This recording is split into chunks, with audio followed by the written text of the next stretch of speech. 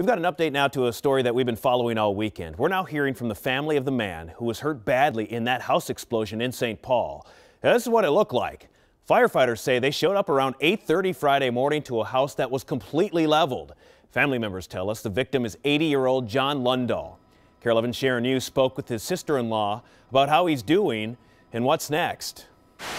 The explosion happened in the 600 block of Payne Avenue. A familiar address being reported on the news on Friday is how the Lundahl family found out about John's home. My son-in-law was yelling, "Oh my God, it's Uncle John's house." Jeannie Lundahl is John Lundahl's sister-in-law.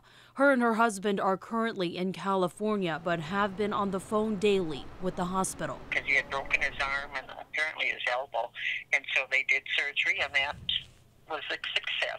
Jeannie says John suffered burns and is currently sedated. They haven't had the chance to tell the ex-Marine his beloved home is no longer there. That house was his castle. He loved that house.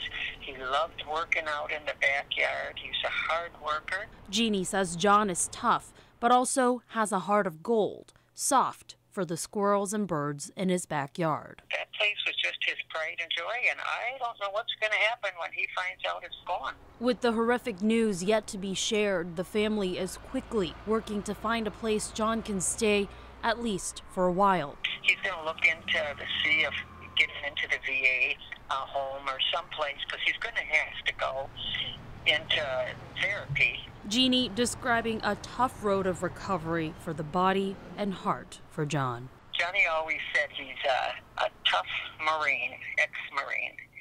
And so he's, like I said, he's going to make it. Sharon Yu, KARE 11 News.